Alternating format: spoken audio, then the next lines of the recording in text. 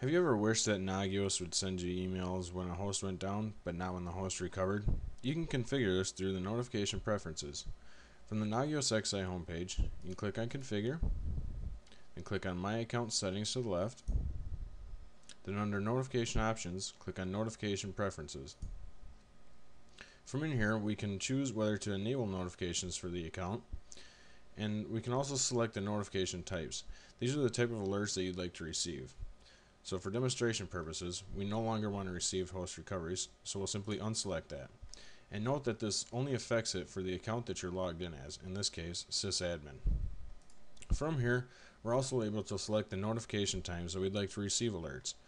If you'd only like to receive alerts during business hours, add the corresponding business hours. And when you're all done selecting all of your options in here, simply click on Update Settings, and you have now successfully configured the notification preferences for your account.